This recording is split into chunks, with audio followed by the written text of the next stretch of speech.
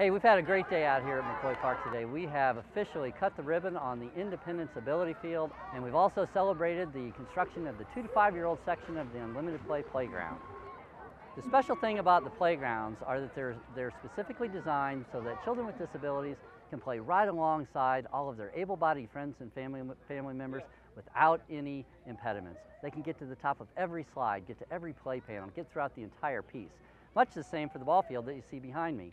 Children can get to every particular part of that ball field. It's a poured-in-place smooth surfacing, so it's an easy glide if you're in a wheelchair or walker, and it makes playing the game of baseball for children with disabilities possible. My husband and I started this because we have a child with a severe disability that can't play, so he sits and watches as everyone else plays.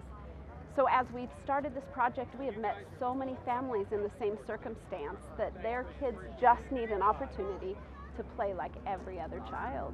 So this field and our playground we just opened gives them that opportunity.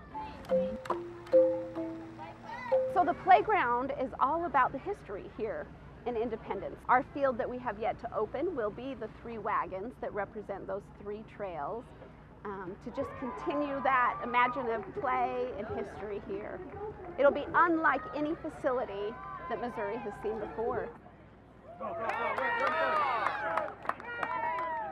They are so excited. They've never had an opportunity to play baseball like this. Wow, hey, this is what it's all about. I mean, for them, for some of these kids, this is their World Series. This is a tremendous experience for them.